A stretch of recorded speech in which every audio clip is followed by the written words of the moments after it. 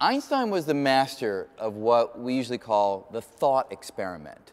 He didn't go out into the world and actually do experiments where he would measure things and try to determine how a given experiment would turn out. Instead, he would sit more or less at a desk or work at a blackboard and through the power of thought, recognize that there were certain puzzles that needed to be resolved. And the one that really was vital to his understanding of special relativity is this. He recognized that previous work that came to him from the late 1800s, works of someone named James Clerk Maxwell, that work showed that the speed of light seemed to be constant, that it seemed to be unalterable.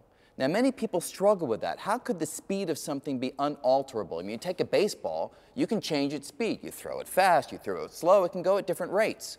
Why would light have a fixed speed?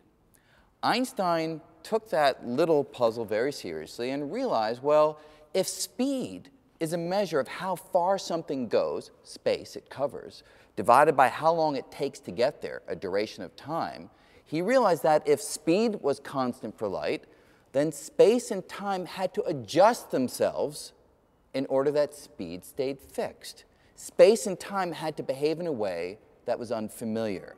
And when he thought that through in detail, he realized that space can shrink and time can dilate depending upon how you're moving. And that's how he came to these rather shocking realizations about space and time.